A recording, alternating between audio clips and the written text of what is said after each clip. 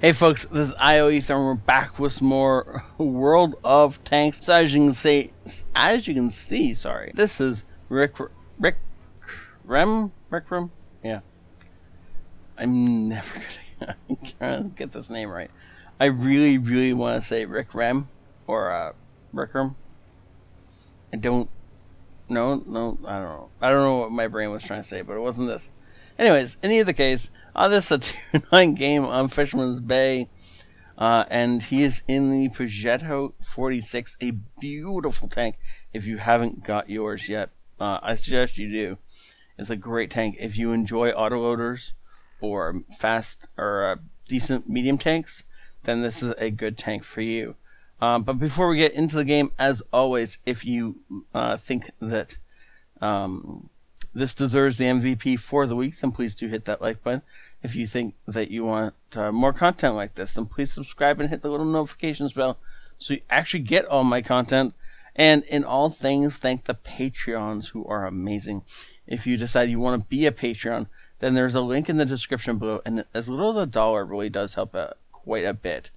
This next in the next little bit, I'm actually going to be donating a bunch of my Patreon money to help the C server get their P2F from player to player thing going, because it's just a mess otherwise. it's a donation. It's fine. If you want to kick into that, it would be appreciated. If you don't worry about it. Either way, I will be kicking in most of my my Patreon money for the month that's not coming in through, or that's not going into the MVP fund. So that's just how that's going. And I forget what I was gonna say, so we're just gonna get back into the game. And so he's currently got the side view of all these tanks, and as much as you really do want to wait for the reload on this, because you have the best rate of fire when you're firing shot and then shot and then shot, versus when you just unleash the entire autoloader clip, right? And so as much as you want to fire this as a single shell gun for the majority of the game, in a situation like that where you have the size of so many enemy tanks, it's probably worth it just to unload your entire clip, or fire a shell, and then unload your entire clip, kind of thing. Something like that to try and maximize the amount of burst damage you can get out at the very start of a game, where you're only going to have that opportunity for a very short amount of time. And then after that, of course, you're going to move around, you're going to reload anyway. You might as well take the time to fully reload your weapon, and then go from there. So that's pretty much what he did. He did track the T-28 multiple times. I don't know if he meant to, or if he was trying to actually do damage to the T-28 and the shots didn't go where he was hoping. In either case, he did, clip out and then came over here and is now looking for shots on the Patton, or preferably I think he'd rather shoot the Scorpion G, because of course Scorpion G is a nice soft target, and you're definitely going to go through those shots. Ooh, does he have a shot on the Somoma? He does. He does bounce the first one off its armor, though. I didn't really realize it had armor, unfortunately. So as much as he fired an entire clip there, which is definitely the thing you should be doing if you can take an enemy tank, it's worth going through your entire mag. Unfortunately for him, he didn't take it out with his last shells, and not taking it with that shell either makes this extremely slow. So his DPM is really suffering right now. Now, until just now, he hasn't been using his DPM, so it didn't really matter that it's been suffering. But at this point in time, he really does want to go through the entire reload, get all of his ammo back, and then go ahead and start attacking again. Because if he just sits there with only one shell being constantly reloaded in, and not having any other shells in the autoloader, it's going to take so long that you're going to fall asleep because you're going to be bored. It's horrible reload once that last shell being reloaded over and over and over again. You really got to make sure it's the first shell you're loading over and over again, because that shell will load fairly quickly.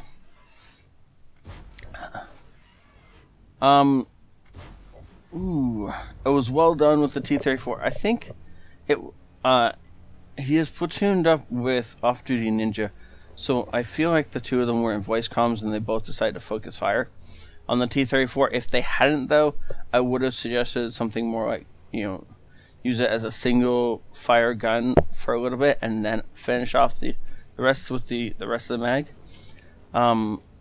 But I assume he was in communications with off-duty Ninja, and so the two of them decided to just unleash their entire mags, right? Instead of doing single fire over and over again. But it worked out really well for them. So now he's pushing up. He's trying to obviously get eyes on more of the enemy tanks that are dug in the corner. The 263 is... I don't think he's going to get eyes on the 263. Unless, of course, it pulls forward. And he unfortunately missed the shot. So he is, in fact, it looks like going to take the time to reload the shell again. Oh, the 131 doesn't realize it's lit.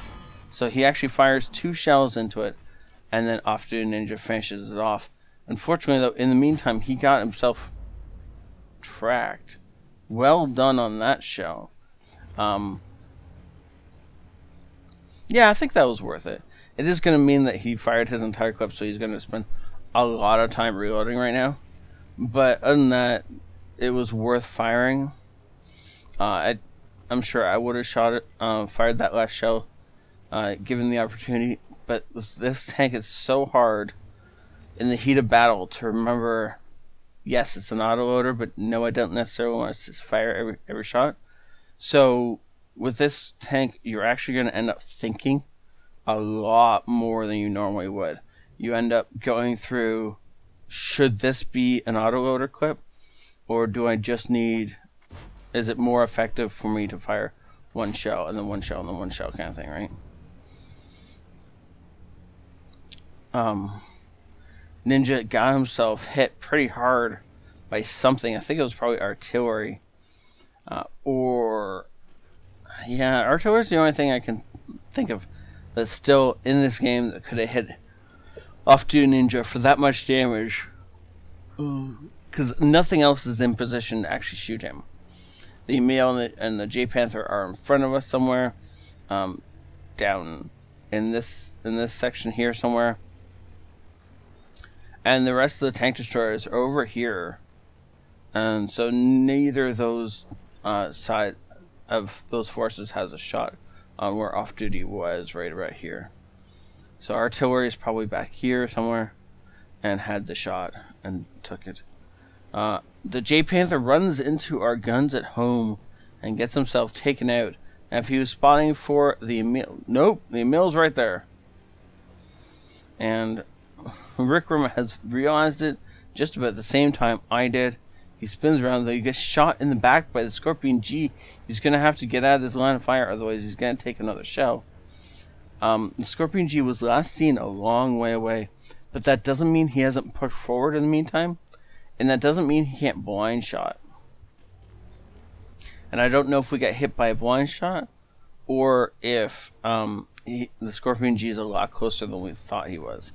And unfortunately, with both of these guys down to single shots, it is really a bad spot. The Emil 2 is obviously an autoloader, and so the only thing limiting him from taking out both of these guys was the fact that they were literally on opposite sides of him, and that his turret swings around very slowly. If he'd been spinning the entire tank, that might have progressed differently. Or if he was, if he just fired his last shell at off-duty Ninja, again, that may have progressed differently, but I don't know. Rickram seems to believe that there is the artillery over here somewhere. And so, yep, that's where the artillery is. We do not get shotgun, thank Lord, because if that had connected, that would have been game over. That would have been done. But nope, artillery was not prepared for us to rush him. I can't believe he was over on this side of the map all by himself. This is some really horrible play. Now, I mean, obviously, if you're in any other tank, you wouldn't be on a flank all by yourself. I assume all my viewers are smart enough not to sit on a flank all by yourself, right? Good. Don't make me tell you again. Because of course, if you're sitting on the flank all by yourself, then you're much more vulnerable. And it doesn't matter if you're an artillery or not. Don't sit on flank by yourself. So, what is Vikram's next goal going to be? Well, I think he's got to push in towards the A line here. At the top of the A line, there is a bush right about here. So he asked the artillery if he's ready, and I assume he's also asking the WT. And then it looks like he's going to make a spotting run. Now, I wish the artillery had pushed up a little bit to somewhere like here or here, where they'd be in much better positions to drop shots over here, because it would obviously be a shorter time to target. Ooh, but the 263 has surprised everybody and actually pushed around and flanked our artillery. That is the M12 dead, at least. The S51, it's hard to tell, but he might be in the trees. If he's in the trees and he does not fire, he will have the opportunity to live through this game. Challenger, ooh, unfortunately, Shocks gets blocked by something, but he does still take the Challenger out with the other snapshot. Now he's going to reload both shells before he jumps on the Scorpion G, because of course, if he doesn't roll high, he's going to need 3 shells to take this thing out. Oh no, I read its health wrong. I read 550 health. It obviously had 900 health. Oof. Engine get down behind the hill, but he did track it.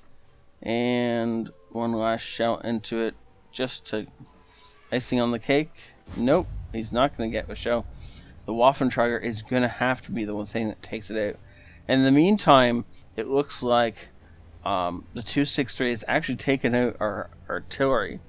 So the S51 either fired and got spotted, or the Object 263 just got close enough to actually light the target. We're going to speed this up a little bit because we all know where he is, and why not? I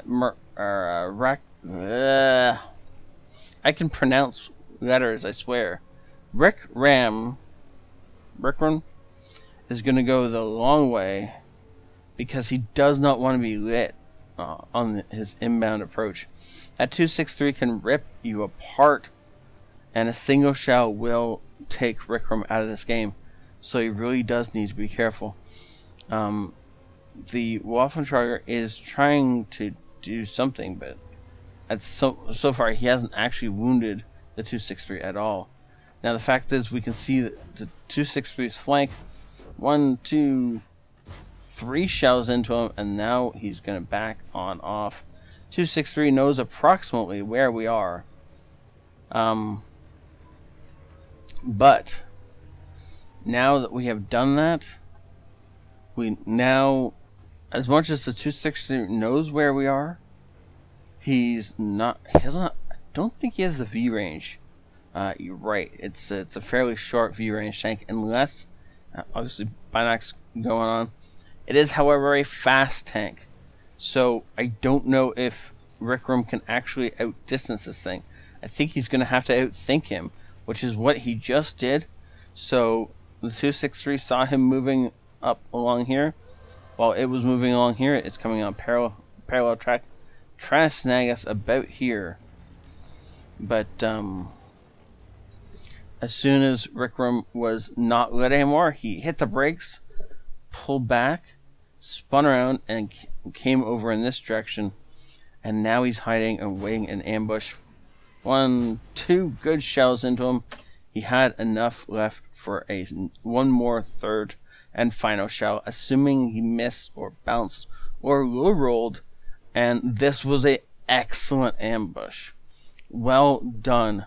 263 obviously knew he was faster, and he decided he could just rush along the same path that Rickram took, and it almost worked for him, except obviously it didn't, because Rickram just outthought him and ambushed him beautifully. Well done, sir. Well done to everybody. That was good. That was good. I love this tank. Anyways, we're gonna jump over to his battle results, and just want to point out the fact that they have 10 kills between them, 2 more kills, or if they divided somebody else into their platoon, this would have been a crucial contribution. So close, right? Also, if Often Ninja had survived, then this would have been a Brothers in Arms. Sad face. Okay, let's go and see what his battle results were. Mastery class, or Mastery badge, Ace Tanker. Wow. Hand of God, Bruiser, Fire for Effect, a Pascucci's medal, which is awesome, but not really all that rare. Lavashino's medal, though, is quite rare. This is for killing 2 tanks that are at least 1 tier higher than you. Defender, High Caliber, and Top Gun. So the 2 tanks that were 1 tier higher than him obviously were the 263, and it's the Mil 2 that's tier 9, right? Or is it the Challenger? I don't know. Doesn't matter. One of those 2 tanks was a tier higher than him, and he just made it look silly. Well done. Over 5,000 damage dealt, 6 kills, and 1,600 base experience in this thing. So now everybody knows what it takes to ace this thing. Let's see everybody's ace tanker games in this thing, right? 34 shots fired, 23 connections, and nice job. Also, some spying damage in there. Now, I'm pretty sure most of this was from breaking enemies' tracks and then having them shot to death versus actually spotting damage. And for almost 9,000 experience, this was worth it. Also, look at the amount of actual credits he earned. Wow. This was a great game. Thank you so much, Rickram, for sending it in. Thank you, everybody, for watching. Please do hit the like button if you want this to be the MVP for the week. Please subscribe if you want to see more of this. And all things, thank the Patreons. Again, if you decide you want to be a Patreon for as little as $1 a month, that would really, really help out. And so there's a link in the description below. There's also a link on the my YouTube homepage. And thank you to all my patrons. Without you, I couldn't do a lot of this. So we'll see you all next time. This ioEther out.